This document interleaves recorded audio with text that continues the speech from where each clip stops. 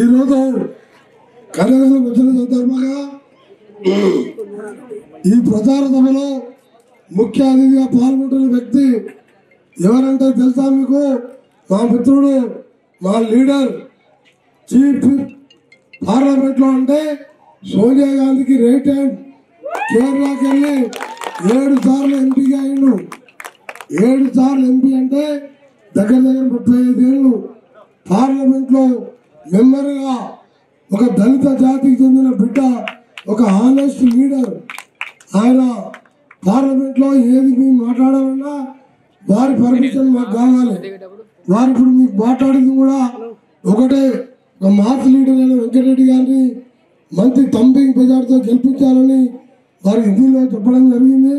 మీ అందరూ కూడా హిందీ కూడా అర్థమవుతుంది కాబట్టి వారికి స్వాగతం పలుకుతూ ఈరోజు కార్యక్రమం పాల్గొంటున్న పెద్దలు, మా అందరికి గురువు గారు మొదటి 99 ఎన్నికల్లో 25 ఏళ్ల కింద నన్ను చేయి పట్టుకొని కనగల్లు తీసుకొచ్చి ఎమ్మెల్యేగా గెలిపించడం కాదు, 2004లో 2009లో ఎమ్మెల్యేగా గెలిపించి 2014లో మంత్రివర్గంలో కూడా స్థానం వరకు మనకు ఆశీర్వాదం అందించిన రామచంద్రారెడ్డి గారు, రామచంద్రారెడ్డి, అలాగే డిప్యూటీసీ శ్రీనివాస్ గౌడ్ గారు, సునీత కృష్ణయ్య గారు.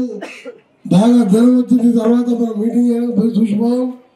పొద్దున వరకు అన్ని ఏర్పాట్లు చూసుకున్నాడు మా ఉప సర్పంచ్ పెద్దలు గారు, అలాగే మా గ్రామ కాంగ్రెస్ అధ్యక్షులు, పేరు పేరున వేదిక మీద ఉన్న నాయకులు, 3 టీఆర్ఎస్ గ్రామ శాఖ అధ్యక్షులు ఈరోజు పార్టీలో జాయిన్ కావడం, వారికి స్వాగతం పలుకుతూ ఘనంగా లక్ష్మయ్య గౌడ్ గారు, ఇంకా మా అక్కలు, చెల్లెళ్ళు, మా కోలాటం చెల్లెళ్ళు కనగల్లు ఎప్పుడు చూసినా ఏ పెళ్లి కూడా కనగల్లోనే కనిపిస్తున్నాను. ఆ మా పరిసరాల్లో పోతే నేను కూడా అక్షంతలు లేకనే మా చెల్లెళ్ళు ఏడుగురంతో అనుకుంటాను. నేను ఏ పెన్షన్ పోయినా మా కనగల్లు అక్కలు చెల్లెళ్ళు వాళ్ళ గెలవని నేను పోను. 5-6 పెళ్లి నుండి 5-6 కనగల్లోనే ఉంటారా. నాకు వాళ్ళని కలిపితే నాకు సంతోషం ఉండాలి. మీ అందరికీ మా అక్కలకు చెల్లెళ్ళకు చేతులెత్తి నమస్కరిస్తున్నా. కాంగ్రెస్ అంటే కనగల్లు, కనగల్లు అంటే కాంగ్రెస్ కంచు కోటలాగా ఉన్నది. మళ్ళా ఈరోజు ఎన్నికల్లో మీరు బ్రహ్మాండమైన మెజార్టీ 3200 ఓట్లకు సార్ చెప్పినట్టు 2500 ఓట్లు వేయించి మళ్ళా 5 ఏళ్ళు గతంలో కట్టిన ఇందిరమ్మ ఇల్లు కట్టినాయి, నేను కట్టించిన ఇల్లే ఉన్నాయి తప్ప ఈ 10 ఏళ్లలో ముఖ్యంగా ఈ పరికిరాని ఎమ్మెల్యే వచ్చినాక ఒక్క ఇళ్ళల్లో కట్టినా అంతకుముందు జనరల్ పిలిచినాయి తప్ప ఒక్క ఇల్లు కట్టలేదు. ఎవరికైనా రేషన్ కార్డు వచ్చినా కొత్తవి ఒక్కరు కూడా, ఒక్క చదువుకున్న పిల్లగానికైనా ఉద్యోగాలు వచ్చినాయా? ఇవాళ బీఈడీ చేసి ఎంకామ్ చేసి గ్రూప్ సర్వీసెస్కు డిఎస్సి కోసం ఇవాళ 1000 మంది పిల్లలు, 30 లక్షల మంది పిల్లలు ఇవాళ ఉద్యోగాల కోసం చూస్తున్నారు. ఈరోజు కేసీఆర్కు ఈ అందరికి కూడా సోనియా గాంధీ గారు తెలంగాణ ఈరోజు తెలంగాణ కోసం 1169 మంది పిల్లలు పెట్రోల్ పోసుకొని కాల్చుకొని చచ్చిపోయాను. ఎందుకు చచ్చిపోయాను? కాల్చుకొని చచ్చిపోవాలంటే ఎంత ధైర్యం ఉండాలి, ఎంత బాధ ఉండాలి. మన ఉద్యోగాలు ఆంధ్రాకు పోతున్నాయి కాబట్టి మా ఉద్యోగాలు మాకు కావాలి, మా నీళ్లు మాకు కావాలి, మా నిధులు మాకు కావాలి, మేము ఇల్లు కట్టుకోవాలని చెప్పి అంతమంది చచ్చిపోతే సోనియా గాంధీ, నేను కూడా నాకు 3 సంవత్సరాల మంత్రి పదవి ఉండేది. మంత్రి అంటే పెద్ద రాజు. అలాంటి మంత్రి పదవి కూడా రాజీనామా చేసిన. నా పిల్లలు చచ్చిపోవద్దు, నా పిల్లల్ని బతికించుకుంటా అని సోనియా గాంధీతో కొట్లాడి అందరం కొట్లాడితే తెలంగాణ వచ్చింది. కేసీఆర్తో తెలంగాణ రాలే. ఆయన ఏమంటారంటే ఆయన కొడుకు చావు నోటు తలకాయ పెట్టి తెలంగాణ తెచ్చిన అంటాడు. దొంగ దీక్షలు చేసిండు పిల్లల కోసం. కాంగ్రెస్ పార్టీ ఎమ్మెల్యేలు, ఎంపీలు, నేను అందరూ ఒప్పిస్తే తెలంగాణ వచ్చింది. కానీ తెలంగాణ రాకముందు ఎవరైనా తెలంగాణ వస్తే నాకు ముఖ్యమంత్రి పదవద్దు, ఒక దళితుని పెడతా, నేను కాపలా కుక్కలాగుంటా, అన్ని కూడా అందరికీ ఉద్యోగం, ఇంటికో ఉద్యోగం ఇస్తా, డబల్ బెడ్రూమ్ కట్టిస్తా, ఈ డబ్బా ఇళ్ళలో ఏముంటారు, మీ బిడ్డ అల్లుడు పడుగ వస్తే ఏడవనుకోవాలి, ఇట్లా 100 అబద్ధాలు ఆడి గెలిచిండు. రెండవసారి ఎన్నికల ముందు అదే అంటున్నా. ఈరోజు రెండవసారి పోలింగ్ 4 రోజుల ముందు మన పాస్బుక్లలో అకౌంట్లలో డబ్బులు వేస్తే అట్లా మోసపోయాం. అందుకనే సోదరులారా, అక్కలారా, చెల్లెలారా, మన పిల్లలకు ఉద్యోగాలు ఇస్తే మనకి ఏ బంధు అవసరం లేదు, ఆయన ఏం భిక్షమే అవసరం లేదు. మన పిల్లలకు 60-70 వేలు జీతం వస్తే వాళ్ళ తల్లిదండ్రులని వాళ్ళు పెళ్లి చేసుకొని వాళ్ళ భార్య పిల్లల్ని వాళ్ళే సాదుకుంటారు. కానీ ఈయన రాజు ఏదో బందంట, కేసీఆర్ కిట్ అంట ఇచ్చి వాళ్ళే వాళ్ళ బిడ్డ కొడుకేమో లక్షల కోట్లు. కేసీఆర్ బిడ్డ ఇల్లు మా ఇంటి పక్కకు ఉంటుంది, ఆమె బిడ్డ ఇల్లు ఖరీదు 500 కోట్లు. 500 కోట్లు ఇల్లు కట్టుకుంది. వాళ్ళ నాయన ముఖ్యమంత్రి కాకముందు మా దగ్గరకు వచ్చి 1,50,000 అనుకునే గొప్పలు 1,50,000 అనుకునేవాళ్ళు. తెలంగాణ ఉద్యమంలో మంది దగ్గర పైసలు వసూలు చేసుకొని ఇలా లక్షల కోట్లకు పోయింది. అందుకనే మీ అందరూ కూడా చెప్తున్నా, ఈ ఎన్నికలు మామూలు ఎన్నికలు కాదు. మళ్ళా పొరపాటున ఓట్ల కోసం డబ్బులు ఇచ్చాం, బంధు పంచో, మళ్ళా మనం మోసపోతే మళ్ళా మన బతుకులు బాధిత బతుకులు అవుతాయి. ఇవాళ తెలంగాణ వచ్చింది, 4 కోట్ల మంది బాగుండాలని వచ్చింది. అందుకని సోనియా గాంధీ 6 పాయింట్లే చెప్పింది, ఎక్కువ చెప్పలే. ఆయనలాగా డబుల్ బెడ్రూమ్ కట్టిస్తా మొత్తం స్వర్గం చూపించింది ఆయన. సోనియా గాంధీ చెప్పలే.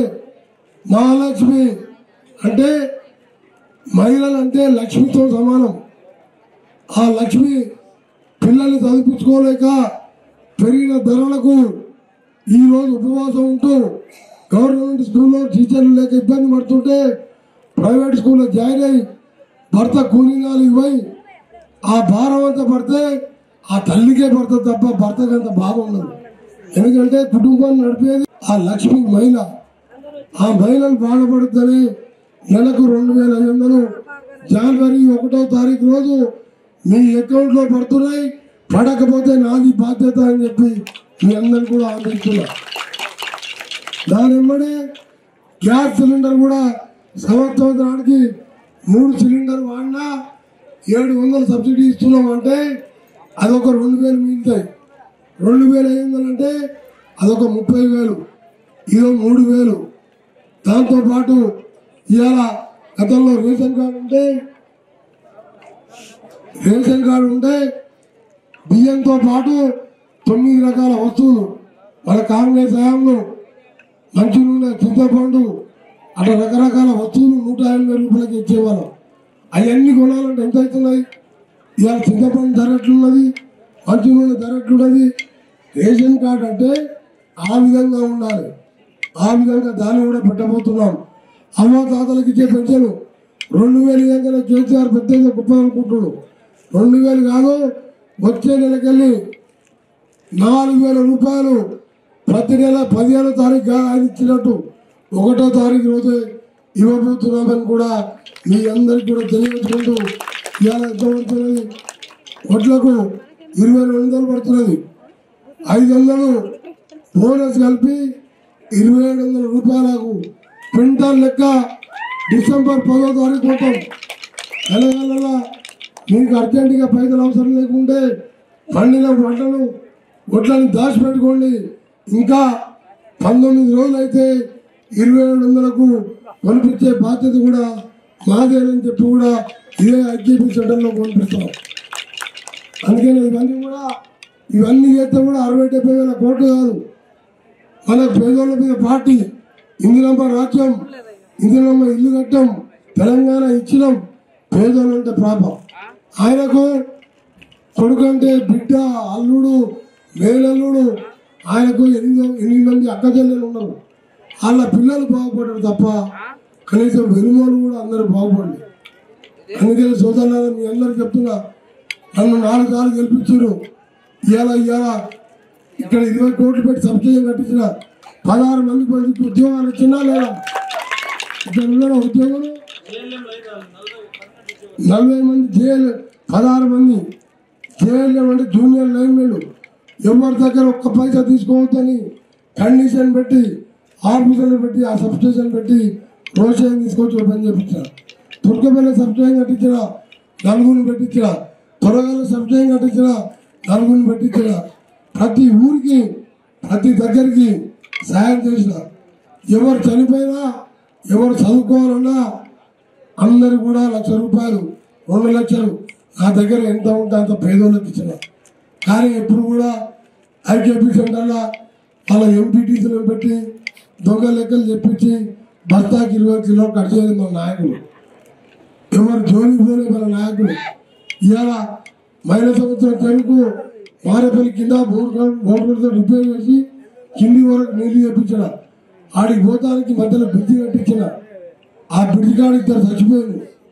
ఎమ్మడే బ్రిడ్జి కట్టించిన. ఇక ఆ చెరువు నింపాలంటే శ్రీశైలం సొరంగ మార్గం రావాలి. 2,000 కోట్ల పెద్ద పని అది. 70% చేస్తే కేసీఆర్ ఒక 1,000 కోట్లు ఇస్తే మన చెరువు ఎప్పుడు కూడా నిండుతుంది. కానీ వాళ్ళకి ఇష్టం లేదు. చెరువు ఎప్పుడు నిండి ఉంటే కదా ఆ చేపలు పట్టాలి వాళ్ళ పని. ఆయన ఓటు అడిగితే మాత్రం చేస్తాను కూడా ఇస్తాను. ఆయన అడిగితే చేస్తాను. ఆయన ఏంటి నిర్వహణ చేసిండు? ఆయన ఇల్లు కాదు మళ్ళీసారి కొడితే, ఓ చెల్లమ్మ నువ్వు పొరపాటు చేసి మోసపోయి పడితే ఆ ధరణి ఇల్లు చెప్పాను. ఈ చెప్పు ఇక్కడ ఉన్నోళ్లకు అరెకరం ఎకరం ఉన్నోళ్ళు మీ ఆస్తులు ఈ ధరణి పెట్టి ఎంఆర్ఓ గారు బెదిరించి ఎస్ఐని బెదిరించి ఫింగర్ ప్రింట్ పెట్టి మీ ఆస్తులంతా కూడా మీ ఎమ్మెల్యే కేసీఆర్ వేసుకొని పోతాడు. అది మాత్రం గ్యారెంటీ. అది మాత్రం గ్యారెంటీ చెప్తున్నా. ఏడుకో మాయదారి ధరణి తీసుకొచ్చాడు. ధరణి తీసేస్తారంట. అదేంటి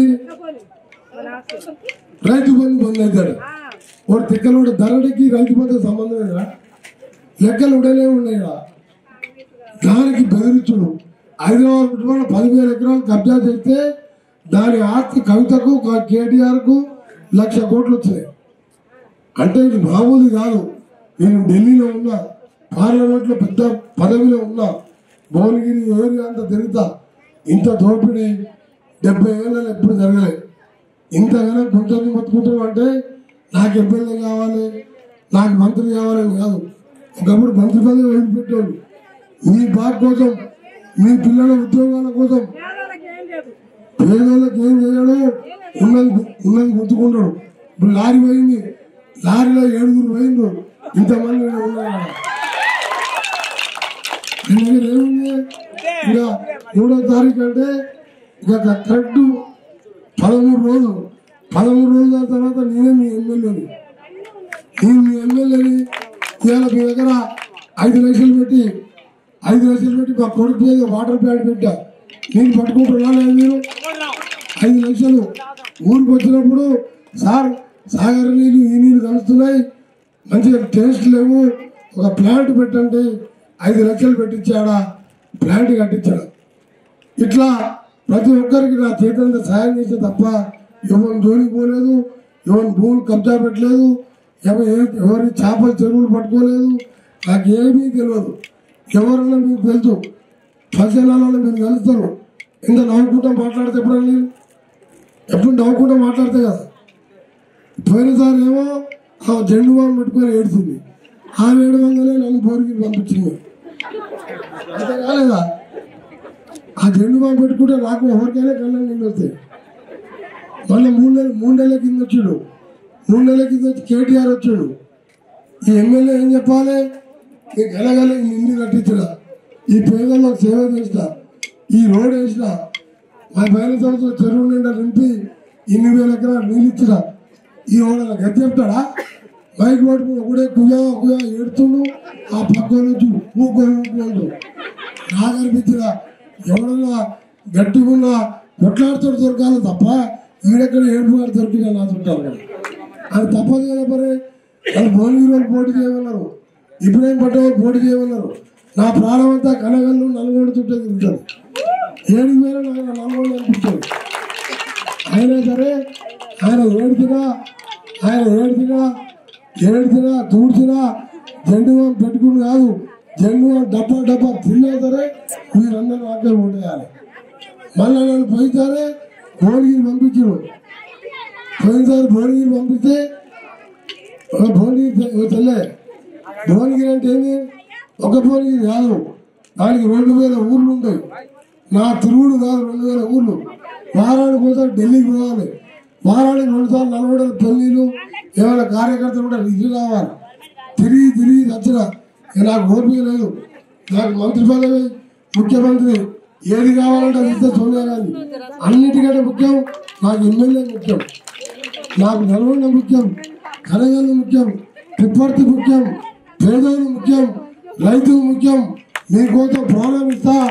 మీ కళ్ళల్లో నీళ్ళు వస్తాయి, మీ కళ్ళకు నీళ్ళు వస్తాయి, మీ కళ్ళ నీళ్ళు వస్తాయి, మీ కళ్ళ నీళ్ళు వస్తే కళ్ళ నీళ్ళు చూడుస్తా. మీ అందరికీ ఒక అన్నలాగా, మీకు ఒక పెద్ద కుటుంబం బిడ్డలాగా అందరికి కూడా న్యాయం చేస్తా. నాకున్న బిడ్డ పెళ్ళి అయిపోయింది, నా కొడుకు దేవుడు తీసుకుపోయాడు, నా పిల్లలు మీ పిల్లలే, నా పిల్లలు కాకుండా మీ అందరికి సేవ చేస్తా. తల్లులాగా మన జన్మగా బాగా చూడండి.